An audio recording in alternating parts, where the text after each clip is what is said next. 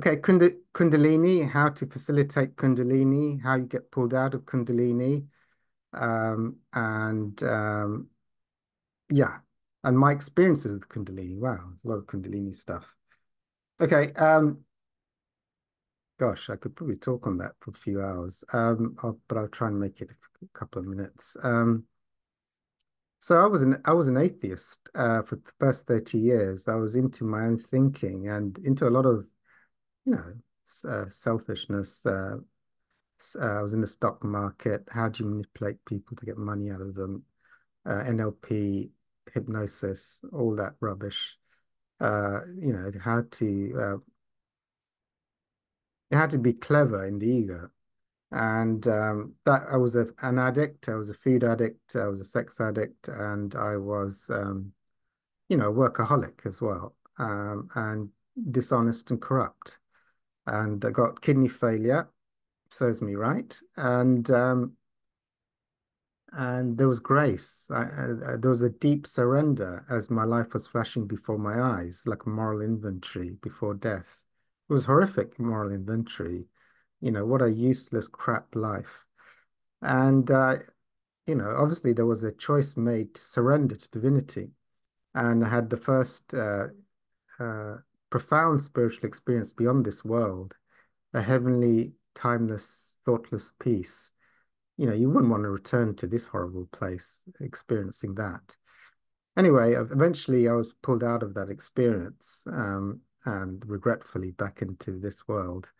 And so that was, well, I guess that was a kind of a Kundalini in a way, not in the traditional way of the tingling up the spine, but that was the first one that, my alignment is now with divinity, not longer with my ego, and set the whole parameter of the rest of my life. And then, someone gave me a Hawkins DVD. Not by accident after that. And I had my next traditional Kundalini experience, what normal people talk about Kundalini, classically written in the literature. I never had one before in that way, but if you read about Kundalini, it's exactly that. I had put the Hawkins DVD, he started speaking. I didn't know who he was. And suddenly there was this massive tingling up my spine and bliss, like euphoric bliss. It was absolutely incredible. And it was kind of obvious. I mean, it wasn't like words, but it's like he's your teacher. You just had a near-death spiritual experience. Someone gives you a DVD of Hawkins and you have a Kundalini, which you've never had before. You don't know what it is, up your spine. It was like God saying, this is your guy. You got to meet him. I had no doubt. Ever since that day, Hawkins has been my teacher. And every single word he says, I take it 100% without any, there's no blocks to everything he says. And yeah, I've had just endless miracles. Everything he said has led me true. I recommend him. I put my soul behind it as a spiritual teacher. And you have to know that if you say that as a spiritual teacher, that's a lot. He's my teacher, Hawkins, an avatar of the highest level. I recommend him to everyone with everything I've got. And yeah, and so that was the second one. And obviously, Hawkins talks a lot about Kundalini, and he talks about, well, this the grace of the levels of consciousness. Things like oh, I just love, I used to in the early days, I used to love you've got like those Beethoven type Gloria in Excelsis Deo. They're really fun if you listen to those little bits where they're sort of singing with joy. Gloria in Excelsis Deo, all glory to God. I used to love finding those tracks on the internet and just playing them over and over again. I'd get into these points of ecstasy and joy, and I knew Hawkins was giving you the answer. Like the some of the classical composers were very spiritual, godly aligned, and they were singing the joy of God in their songs, that euphoric ecstasy that comes from devotion to God. So I was doing that a lot, and I realized, yes, and I shared a lot in my videos. I'll shut up soon, but there's a few more bits. Yeah, read Hawkins' literature and find the highest calibrated music and spiritual well, Hawkins is the highest spiritual teacher of recent years, and just listen to that stuff non-stop if you want your Kundalini. to be awakened and realize that this world, if you don't calibrate stuff, um, he gives the example of Motown music. A lot of this stuff that you enjoy, your ego enjoys, and is actually going to align you negatively. So if you don't know what you're doing, you think you're enjoying it, but it's going to put you in the wrong direction, and you don't know how bad that is. So I just trusted Hawkins. I listened to the music and the composers, and it does. You know, listening to Hawkins sometimes puts me into states of joy.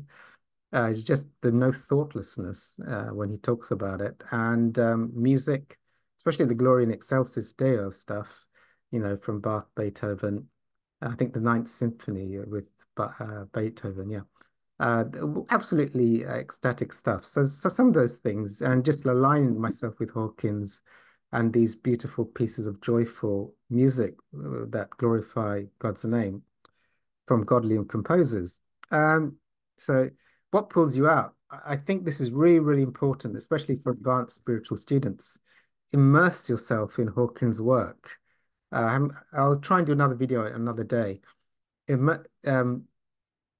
got to understand if you're extremely devotional towards God, um, I'll use Jesus Christ and Buddha.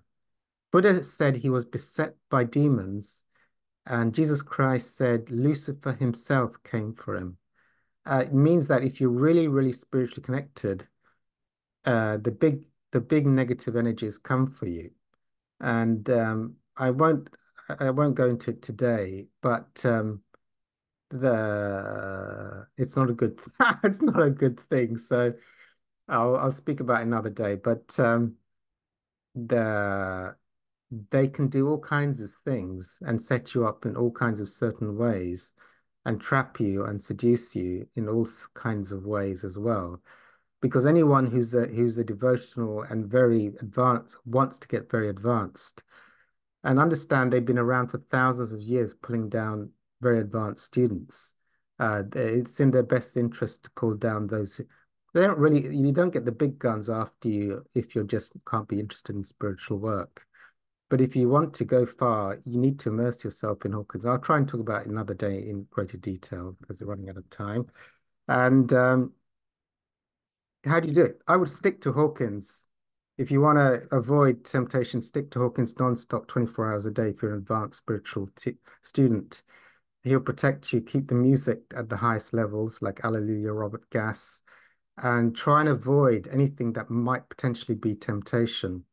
I always say avoid that stuff. And if you think you're being tested, just say no and run away. That's the quick advice, but I'll try and do a longer video on that because we're running out of time, and I'll stop there for today.